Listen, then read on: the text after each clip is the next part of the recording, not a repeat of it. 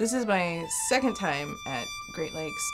If you take it all in and take a bird's eye view, no pun intended, with all the bird themes going on at the festival here, days are nonstop. I'll just kind of forget to eat at some 30-minute window, and then 8 hours goes by. But over the years, I've just learned to anticipate that. Well, thank you, Vaughan. Have to head to rehearsal.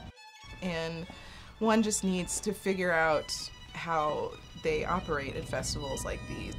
I'm luckily a fast learner, and so a lot for me can happen within rehearsals, but depending on the repertoire, if I know it ahead of time or not, there's really key so you can stay sane.